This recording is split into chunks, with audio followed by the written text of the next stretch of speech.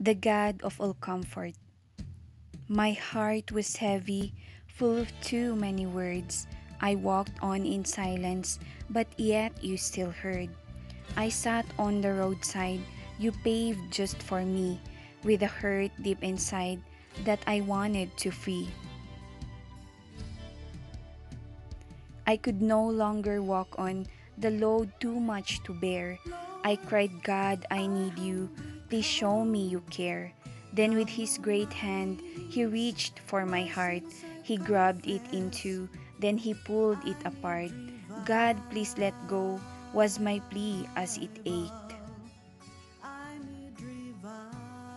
I felt the pain rise. It was going to break.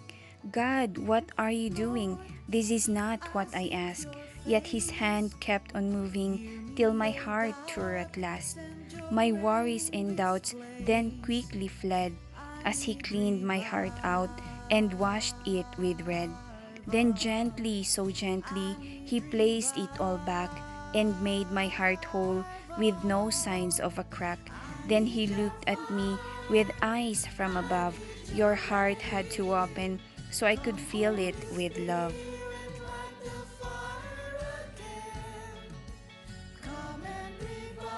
Your burden so gladly I wanted to take, but your heart was so hard it just needed to break.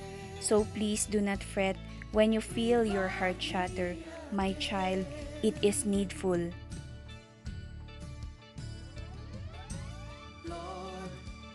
It's something that matters. I cannot feel it with joy and peace past understanding if I let you continue without my hand handling and tearing your heart so that it can be mended and lighter to carry till your race here has ended.